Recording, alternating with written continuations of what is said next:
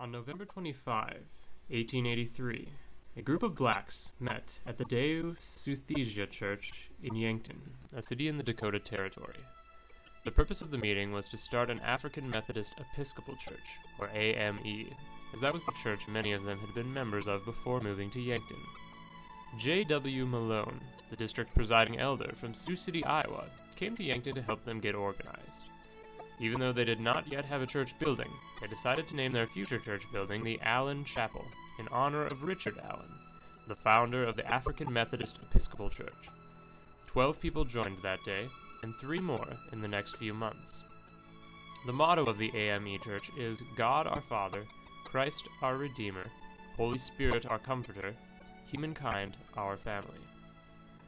After organizing, they met for 2 years in Robinson's Barbershop, located at 4th and Broadway, today a busy corner at which a fountain is located.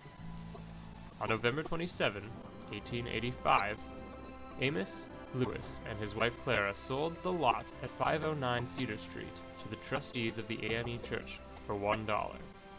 Amos Lewis, who was a bricklayer, was responsible for building the church. He was a freed slave, having learned the trade from his slave master. He built the church with great speed, and the congregation was able to hold a Christmas service there just 1 month later. The pews had been finished just 3 days before Christmas. By 1889, 4 years later, it was reported in the Press and Dakota, the town's newspaper, that 1/2 of the colored population living in Yankton was members of the AME Church. One of the leading families in the church was the Blakey family, which moved from Missouri to Yankton in 1905. Ted Blakey, who died in 2004, was active in preserving the history of the Yankton AME Church, even after services ceased to be held there in the 1980s. Amen.